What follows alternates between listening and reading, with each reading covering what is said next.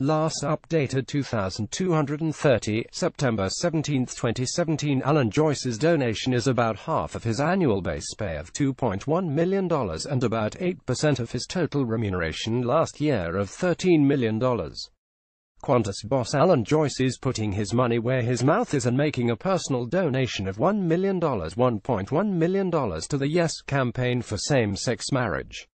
The Australian Financial Review understands Joyce's donation is the largest individual contribution so far to the Yes campaign, but it is believed 2 or 3 other business leaders have also pledged sizable donations. Joyce and his airline have been long-time supporters of marriage equality, but the company policy is not to spend shareholders' money on the campaign. The personal donation is about half of Joyce's annual base pay of $2.1 million and about 8% of his total remuneration last year of $13 million, a total that reflects a significant escalation of Qantas' share price. Read more. Australia posts out ballots in same-sex marriage survey. Australia's highest court approves government's same-sex marriage survey. Qantas declined to comment, but Joyce, who is unhappy with the postal survey but accepts it cannot be stopped, gave notice last month while announcing the airline's full-year results that he was going to dig deep to fight for marriage equality. "I personally will be donating money to the campaign, a significant amount, because I'm passionate about it. He'll be spending as much time as the campaign wants me to speak about the cause and why this is important," he said. A survey found 65% of Australian voters said they were certain to participate in the survey, and of those, 70% said they would vote for change. Joyce has been criticised for using his company to promote change, but he argued corporations should be vocal on social issues. "We are vocal on gender equality issues, Indigenous issues and on LGBTI issues. That's what good businesses do. They're part of society. They help promote societal changes.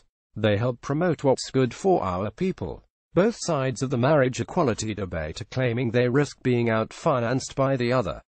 Recently, the Yes campaign was complaining the pledged donations from individuals in the corporate sector amounted to only $100,000, while the No campaign was receiving funds from churches and evangelical groups. No campaign spokesman Lyle Shelton disputed this but said the campaign would welcome all donations, big and small. "Just in the last few weeks since we officially launched Coalition for Marriage, thousands of new donors from all across Australia have come to our website not only to donate, but to volunteer and sign up for more information," Shelton told the Financial Review.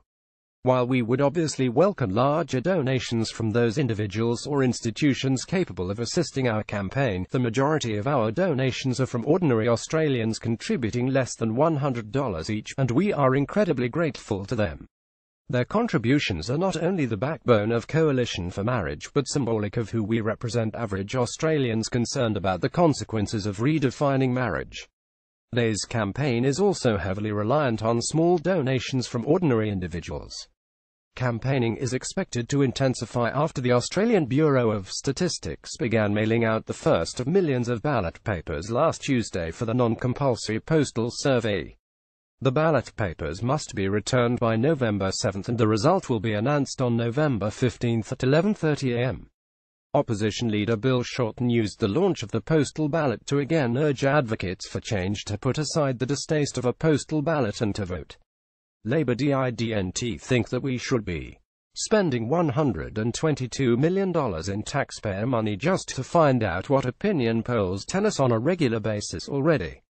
We want to have a vote in Parliament, he said. The government was divided, so they've come up with this mechanism to have a survey, just to further check what people think. That is as it is, and we say to gay and lesbian and LGBTIQ Australians that we're sorry that you have to have a separate process for making a decision about you to all other Australians, but please don't be disappointed. Turn that disappointment into determination. The latest Fairfax Ipsos poll released last week found 65% of Australian voters said they were certain to participate in the survey, and of those, 70% said they would vote for change. AFR